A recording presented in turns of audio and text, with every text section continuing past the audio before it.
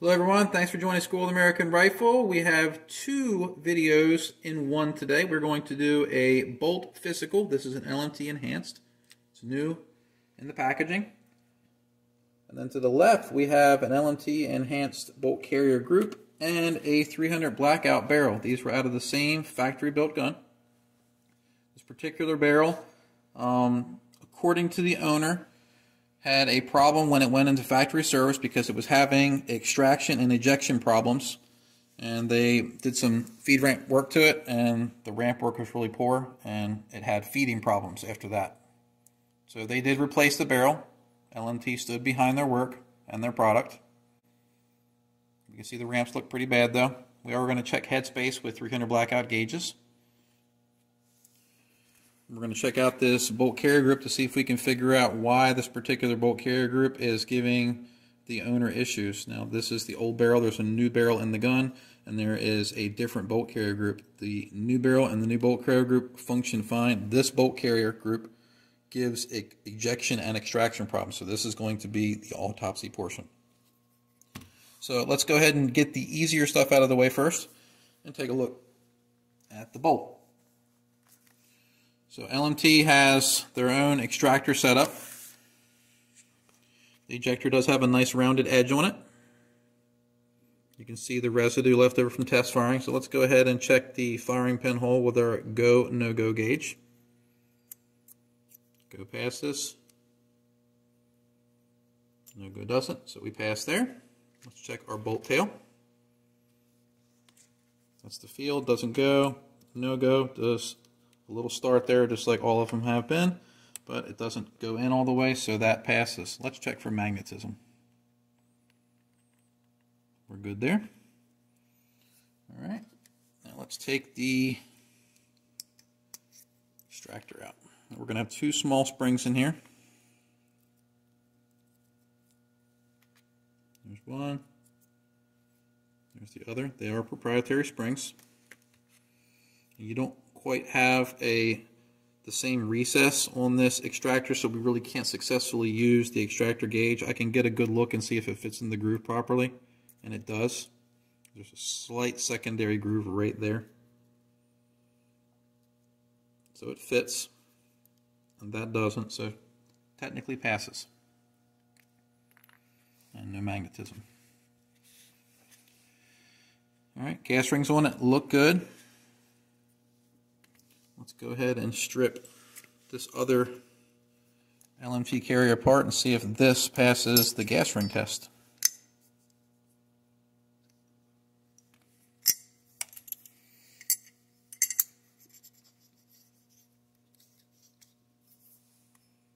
And it does.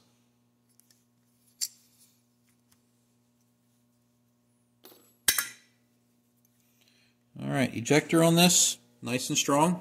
I did test it off camera. Overall, the finish on it looks good. I have dirt all over my hands, so I'm transferring more stuff. This actually came from the inside of that carrier here. It has a lot of fouling in it.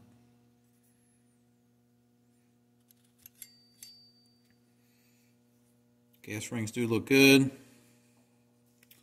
Let's go ahead and try it with the other LMT firing pin. Since it doesn't come with one, let's check what we get for protrusion.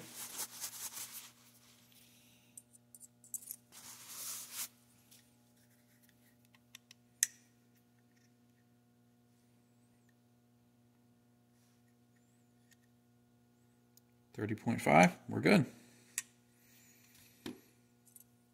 Let's check to see what the diameter of the bolt support shoulder is. So let's zero this out.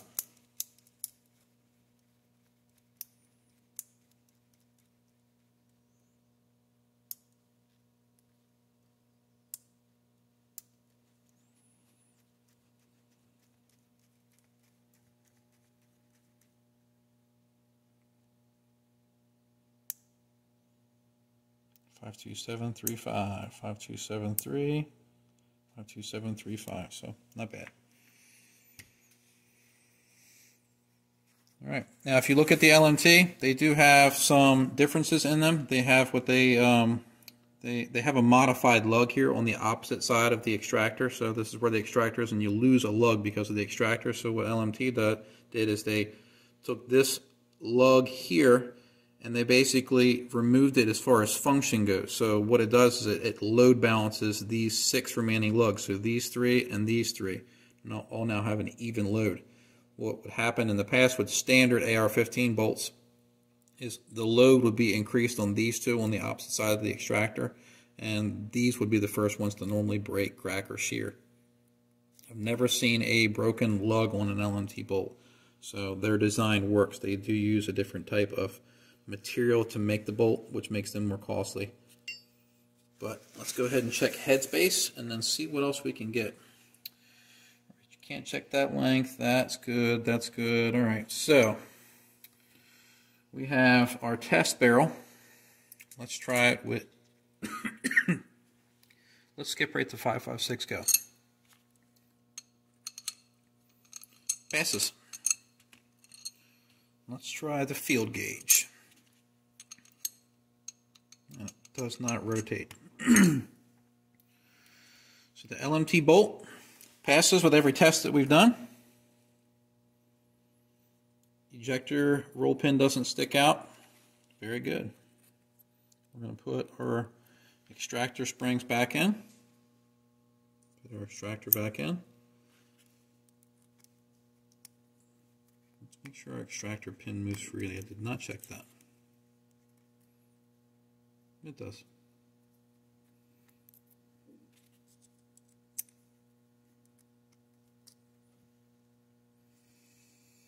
All right, we're going to set that off to the side.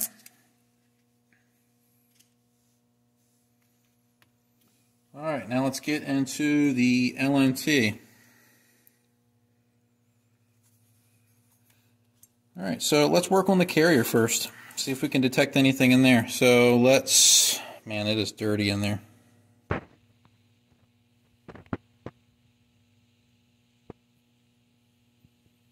I'm going to try to get some of this nastiness out of here so we can get a good look and we can gauge it out. Yeah, that's pretty nasty.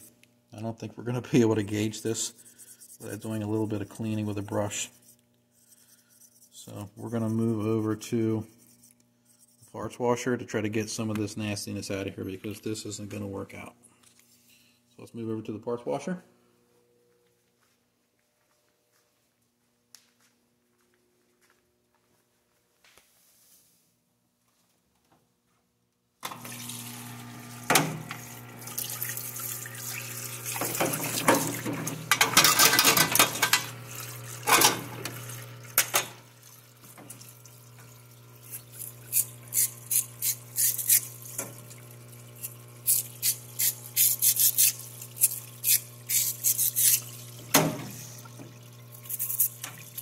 We have a lot of caked on fouling in here. What we have in here is Simple Green Precision in this tank with water. Simple Green Precision, or the HD is safe for aluminum. This is an aluminum that we're working on, but since I work on AR-15s, I use the greasers that's safe for aluminum if I drop it in here. Now I do have some regular Simple Green in the shop too for general purpose cleaning. Right now we have the HD or the aviation grade in here right now. This carrier is pretty dirty. Even with the scrubbing, it doesn't look like we're getting much out.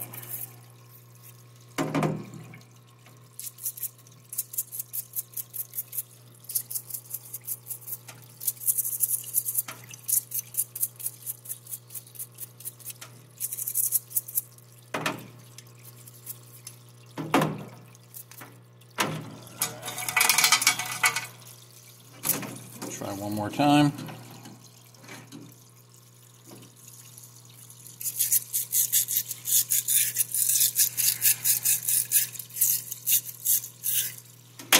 I'm going to grab my air compressor hose.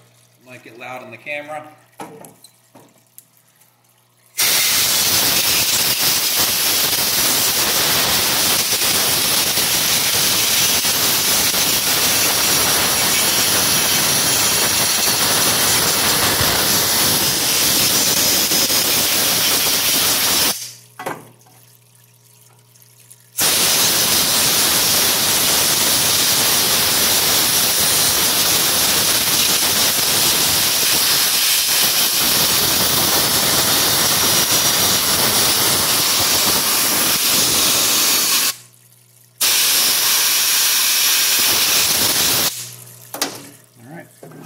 to the bench.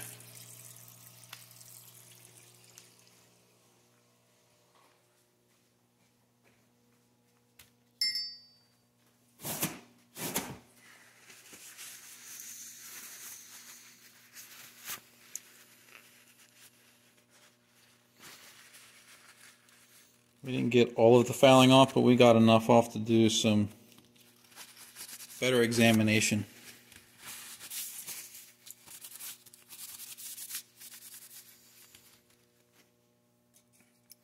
All right.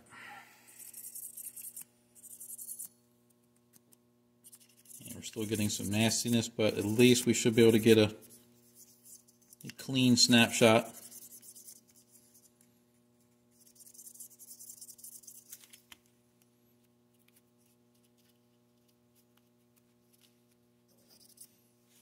Get another swab. Buy these in bulk from Brownells. They're not too bad when you get them by the thousand. Pretty boring, I'm sure, but we have to get this clean if we're going to take a look. So let's go straight to the bore scope. Let's take a look at what we're going to be gauging. All right, in we go.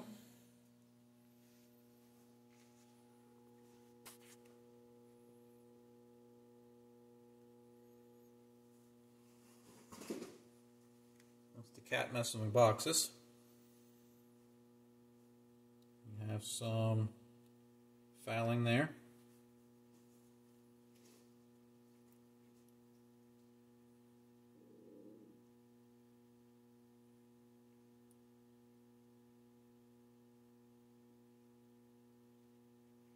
Now this is the gas ring run right here, I believe.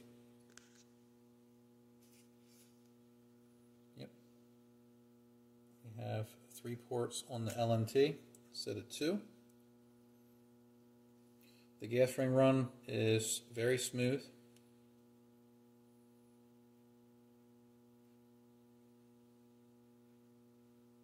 We're getting some weird interference in the camera here. All right, let's look at our bolt tail seal.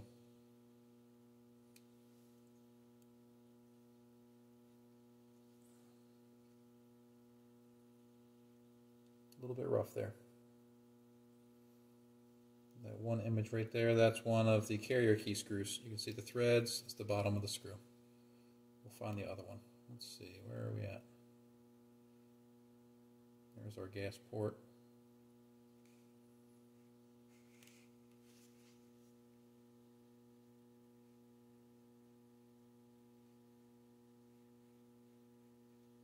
Yeah, the other one's hidden by carbon and fire residue, so we're not going to find that. All right, so nothing out of the ordinary in there. Let's go ahead and check it with our 3-bore gauges. It's the first green, second green. Won't take the yellow, so that's a good bolt support shoulder. Gas ring run. First green, second green. I don't think it's going to go on the yellow, and it doesn't. So gas efficient. Let's check the bolt tail. First green gauge.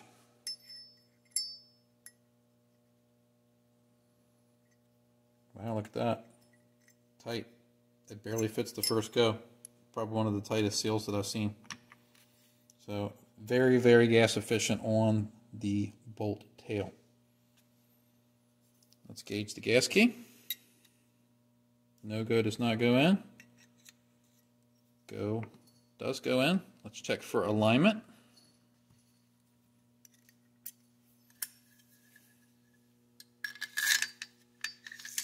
Passes. Set some things aside so we know what we've checked.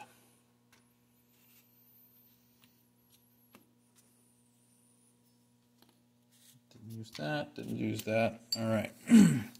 Let's measure the overall length of the carrier. Zero it out.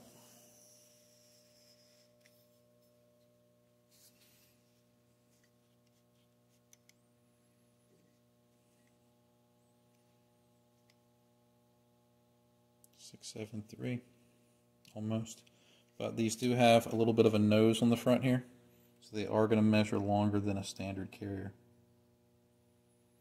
You can actually see where they make the impact marks on the barrel extension.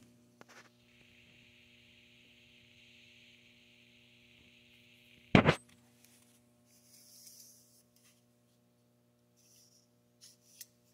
right, set that aside.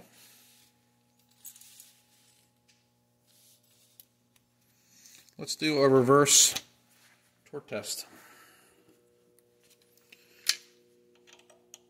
Bits fit. We are set at 30 inch-pounds. Pass. Pass. All right. Haven't found anything so far that stands out. All right, we had a little bit of camera problem there. Let's continue on.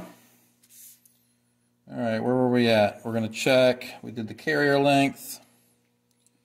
We can't do the weed eater line test with this because we have some angled ports in here. Let's check our bolt tail. It starts to go in, but it does not completely go in, so that passes. I already checked that bolt. Let's check headspace with the 300 blackout gauges and the used bolt. So let's go with 300 blackout. Go. Passes. No go. Closes on no go, which does not mean that it's unsafe. It just means that it has slightly longer headspace. We do not want it to close on the field. And it doesn't.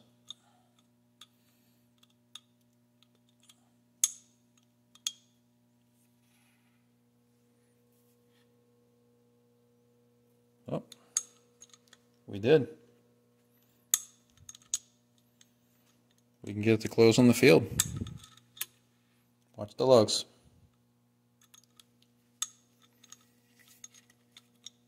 Let's see if I can get it to rotate. There we go. The lugs are locked in. So the barrel fails headspace. Or the bolt does. Now we have a new bolt, so let's see what it is.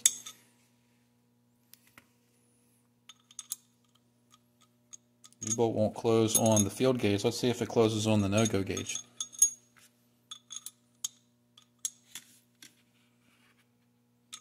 It does close on the no-go. So the barrel is definitely the main issue with the headspace being a problem. But the new bolt does read a little bit more tight. So we have a headspace problem with this barrel. Alright, let's check firing pin protrusion. Tip on this looks good.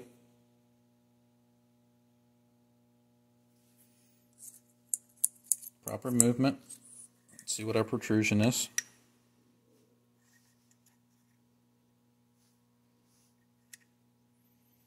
0.315, so protrusion's good. Let's check our shoulder.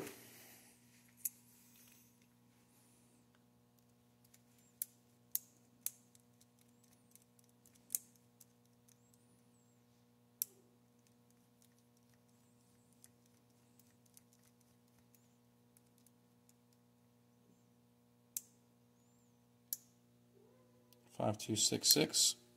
So we lost about 0.001 with use. You can see that the shoulder is worn a little bit on it. Not a deal breaker.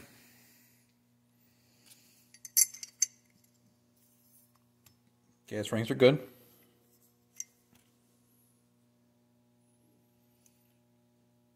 Bolt looks good. No protrusion of the ejector pin.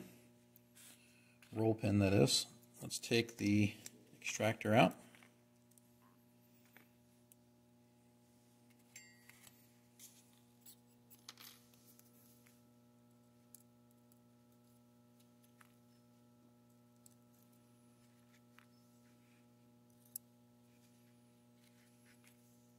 Extractor claw feels good.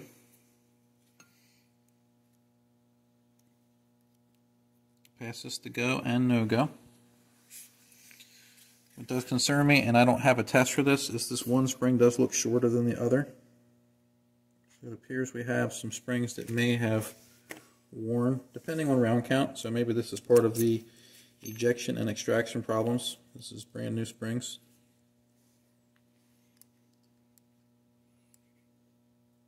can see that they're a little shorter, but I don't think that that's the problem.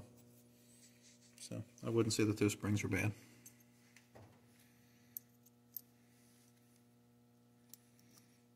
Put that back. Let's put these back.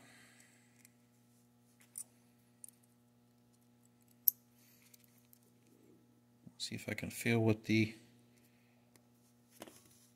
extractor feels like. Good tension there.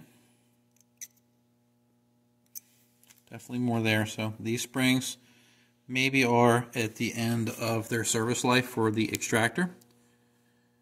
The ejector, though, a whole different story. The ejector spring is very weak on this. So between the springs and the ejector, this could be part of the problem in conjunction with the headspace. Headspace is long, it's going to have more difficulty with function because the brass is going to stretch. So I believe what we have going on here with this is weak ejector spring, marginal extractor springs, and we have excessive headspace. It closes on a field gauge, makes it unsafe to fire. The cam pin doesn't exhibit any severe wear on it. Cam pin feels good in the bolt, not a lot of wiggle. Firing pin retaining pin looks good. Firing pin has a little bit of chatter in the back right here, but that's normal. The tip looks good on it.